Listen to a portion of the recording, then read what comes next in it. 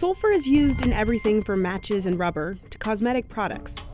The smoke from inside the volcano is crucial for sulfur production. This is how it works. When the super hot smoke hits the cooler air outside, it condenses liquid and drips off the pipe. As it solidifies and cools, the sulfur will turn yellow, and miners can begin chipping off blocks. It's the sulfur's two colors that give it the name Devil's Gold. At the factory, workers boil the sulfur and run it through a series of filters. They have to remove any contaminants, like sand or dirt. Then they pour it out onto the factory floor to cool. The sulfur is loaded into sacks and sent to sugar factories nearby. It's processed into sulfuric acid, the world's most commonly used chemical.